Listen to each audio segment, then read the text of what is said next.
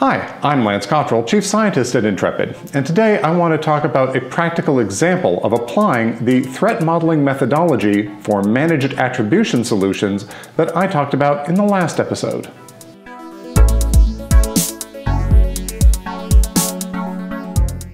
In this episode, we're going to be looking at threat modeling, an imaginary OSINT operation, where the operators are trying to monitor a closed discussion group on some large social media platform. Two of the primary objectives of this are to ensure that the operator is able to blend in effectively within this closed discussion group of very paranoid and fairly sophisticated individuals, and second, that they're not detected as being an alias by the social media platform itself, because they're getting very aggressive at trying to detect those accounts and shut them down.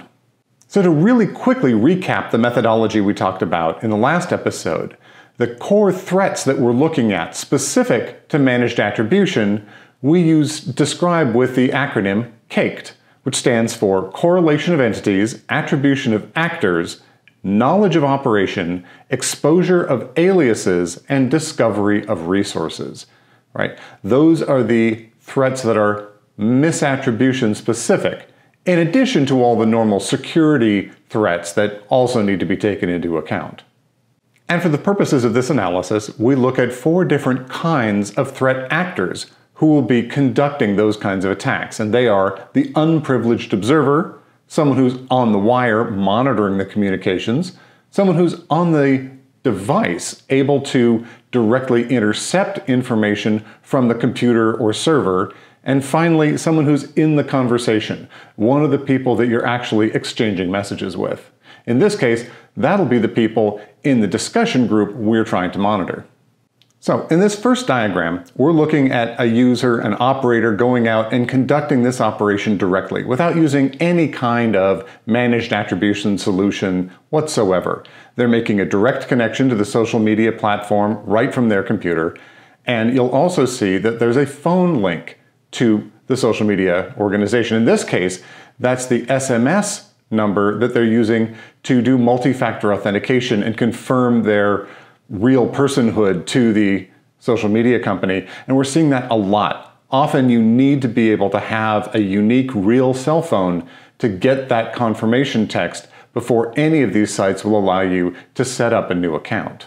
So there's a couple of places that threat actors could obviously be sitting in this scenario. They could be watching the connection between the operator and the ISP, for example. And if they were to watch that, it would be immediately obvious that someone at that operator's organization, some government entity probably, is conducting an online operation on the social media platform. Right? Anyone watching that connection could immediately draw that conclusion. So that means we've got attribution of the actor potentially and knowledge of an operation. And of course the social media company is on the device. They have access to all the information that's going on. So they potentially could be seeing both the conversation that's taking place and the identity of the organization. So there, we really have full attribution of all the activities. It identifies the alias, it associates it with that operator, and they're completely exposed. But we sort of expected that because this is just a direct connection, right? They're not doing any precautions to protect themselves. So what things might we want to add to mitigate those known threats, those known vulnerabilities that we've just discovered with very superficial analysis of the situation? So this might be a next step in the solution that we'd want to design. We're going to employ a managed attribution platform, and that can help with all the system fingerprints that might be exposed and visible to both the social media company as well as to the participants in the discussion room. And it can manage cookies, it can separate identities. It's going to take care of a lot of those technological identifiers that I've talked about before in the technical misattribution episodes that I've done. And of course, we've added, in addition to that, an extra relay hop before we get to the social media company. And we've done that because it's often just as bad to identify the presence of a managed attribution service provider as it is to directly attribute all the way back to the operator. Because most of these providers work with one or only a few different organizations or governments. And so being able to identify the entity is similar to attributing the government, even if it doesn't tell you exactly who in the government might be behind an operation. Then we're also doing the same with the phone, because we don't want to see a discrepancy. We don't want the social media company to be able to see the data traffic coming out of one location, but yet the phone number is still overtly associated with that organization, or at least that organization's geography. So in this solution, we're having a cell phone that's being used remotely in that location so that we can offset that as well. So now both the data and the SMS are consistent in what that social media company sees. Now, hopefully that will reduce the chances of them detecting this as in any way unusual or suggestive of alias activity. The managed attribution solution can also help with the human factors. It can make sure that each different alias is associated with the correct accounts. You're not accidentally crossing the streams or misusing identifiers or other information between different aliases. And that helps protect against threats within the conversation. And because the conversation is taking place in a social media context, the people in that conversation don't have access to a lot of raw data. They're seeing the same user interface that any other user is going to see, so they don't get a lot of technical metadata. So most of the tradecraft that needs to be used to protect the operation is on the softer side, making sure that you blend in appropriately, that your language and behavior and slang and all of those other things are going to be consistent to make sure that you don't attract attention. But we do have a couple of new possible locations for threat actors, and that's in and around that new relay node, which may, in some cases, be OCONUS. It might be somewhere else other than in a protected, trusted location, say, inside the United States. And that may need to be done for consistency with the identity of the alias that you're using. But if there is the hosting provider, for example, they may be able to get access to that server and could then see traffic going in both directions. So that entity is now a point of vulnerability because they might be able to attribute the managed service provider's activity with that social media site, and any traffic in the clear, they'd be able to snoop. But fortunately, most of those communications are running over encrypted links in any case.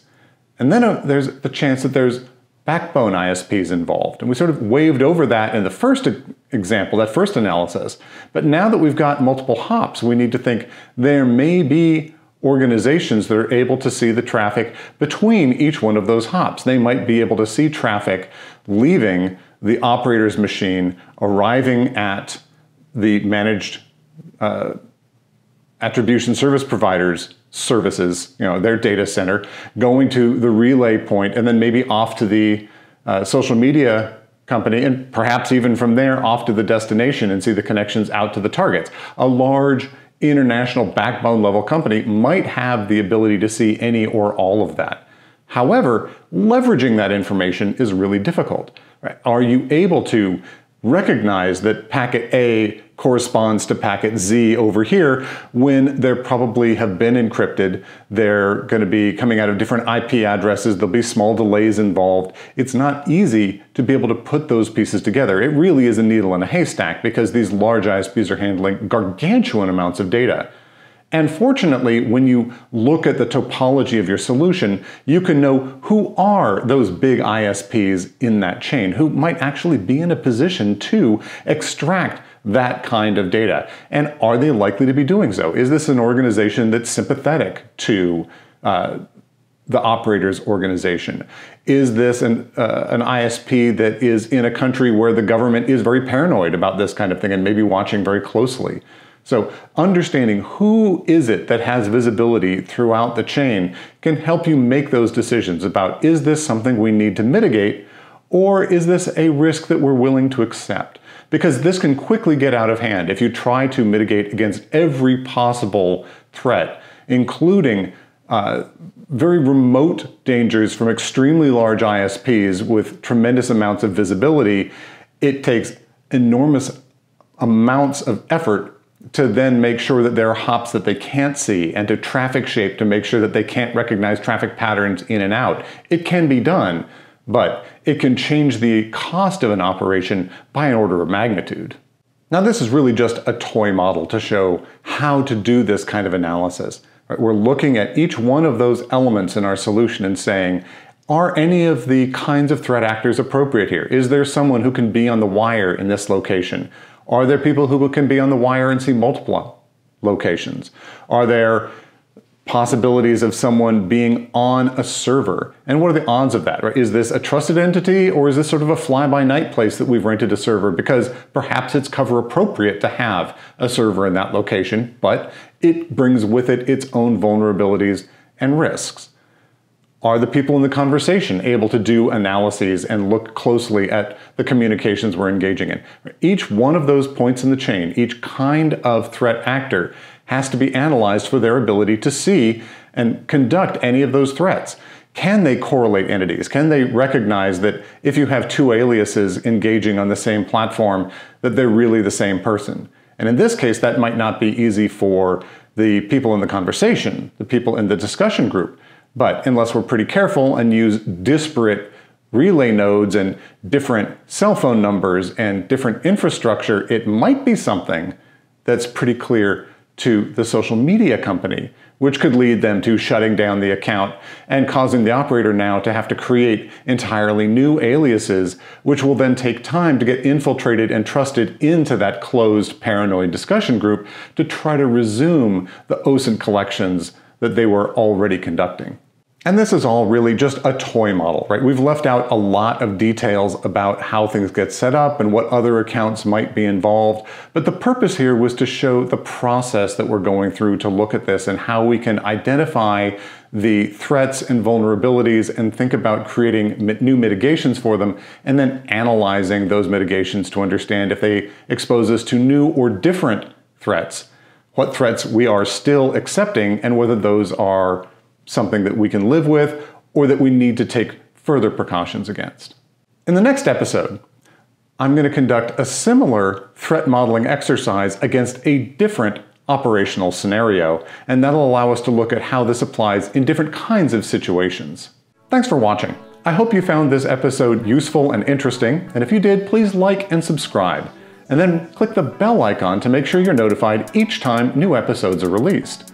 We upload new content every other week, and we'd love to hear from you about what topics you'd like us to cover. So let us know down in the comments. Till next time, ciao!